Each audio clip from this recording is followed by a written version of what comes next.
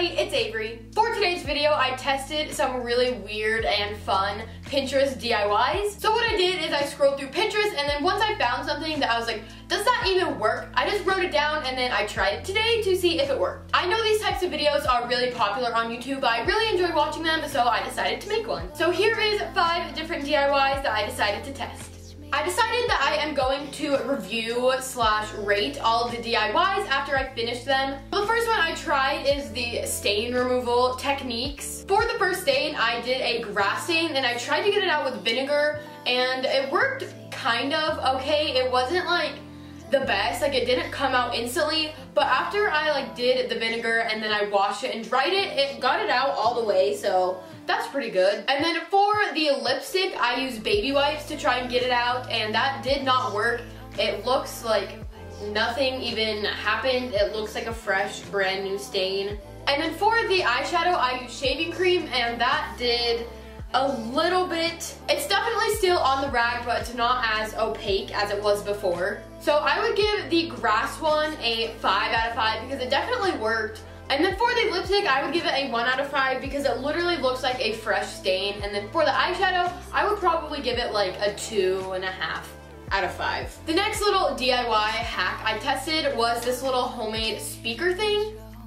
Like I said, this is very easy to make, so all you need is an X-Acto knife or scissors, a phone, some duct tape. I don't know if you have to use duct tape, but there was duct tape in the picture, so I bought it. And then some plastic cups and an empty toilet paper roll thing. So I started off by wrapping the toilet paper empty roll thing, I don't know what this is called, in the duct tape, just like how it was in the picture, and then I just finished it off. After I was done taping my toilet paper roll, I took a marker and I marked about how long my phone was on the toilet paper thing, just so I knew about how long to make the cut.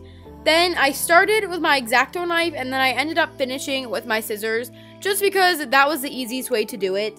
Then I took my marker again and traced a hole on the 2 plastic cups. Then I just used my X-Acto knife and I cut that out.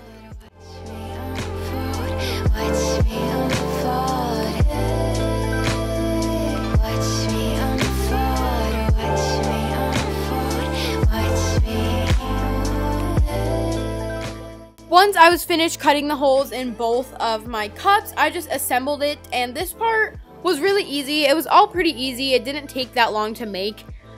So this is what it sounded like. I just have my phone turned all the way up, but I didn't do anything to the audio in the actual video editing process.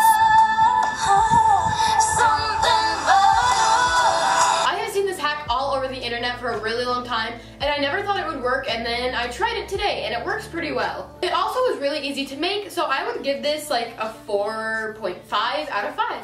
Moving on to the little DIY galaxy jar. I gotta say, this was pretty fun to make. So what you'll need is some tempera paint, some glitter, a jar, water, and I think that's it. So I started off, oh, and cotton balls, of course. That's the most important thing. So I started off by taking the lid off of my jar, and then I filled it up 1/3 of the way with water.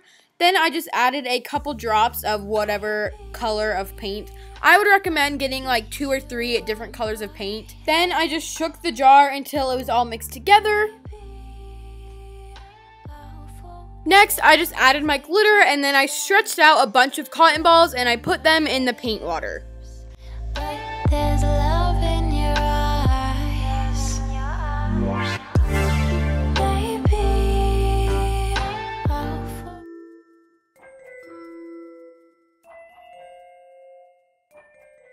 After I finished squishing all the cotton balls in, I just added a little bit more glitter, and then I repeated the process with a different color of paint and a different color of glitter. And then, of course, once I was finished with the second layer, I just did the exact same thing for the third layer. This is what the finished galaxy jar looks like. It's cool, but it's not that magical, if you guys know what I'm saying. The glitter just doesn't really do anything. I don't know, maybe I should have added more. I felt like I added a lot, but I don't know, maybe I should have added more glitter.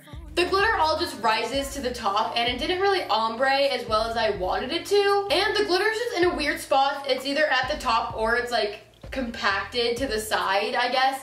I don't know, it's not just really mixed well, and if you like shake it, it just doesn't do anything. It looks pretty cool, but it's definitely nothing like the picture, so I would give this like a 3 out of 5. Moving on to the xylophone glow-in-the-dark thingy. What you'll need for this DIY is different amounts of water in glass cups and then some glow sticks. This is really easy. All you do is you break the glow sticks and then you attach them together so you make it in like a ring.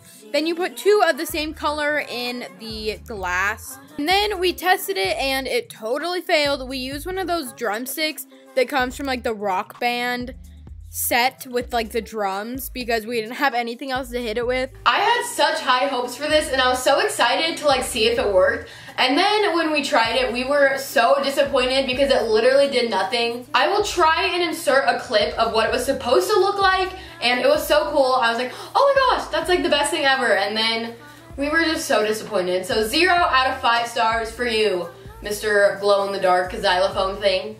The last thing I tried was the little hologram CD thing. For the hologram thing, what you will need is a phone, a pencil, a ruler. We used a protractor and some duct tape, a piece of paper, and then some CD cases. I started off by tracing a trapezoid on the paper, so the measurements are 1 centimeter across the top, 3.5 on both sides, and then 6 on the bottom.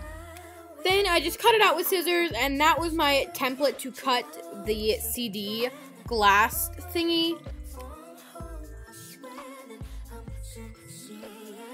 Once I finished cutting it out, I just took it on the CD cover and I traced the trapezoid on it with the black marker that I used earlier. Then I just cut it out. I tried to do it with my X-Acto knife, but it was seriously so hard. It wouldn't even go like through the CD cover like at all. So I ended up using scissors and it made it look like shattered glass, but in the end, it still worked anyways. So I just cut out 4 of those exact same things. Then you just tape them all together and you look up hologram videos like on YouTube, and then a bunch of them just pop up. So this is what it looked like. It looked really cool. I really liked it. I didn't think it was gonna work, but it did. So I was really happy with it.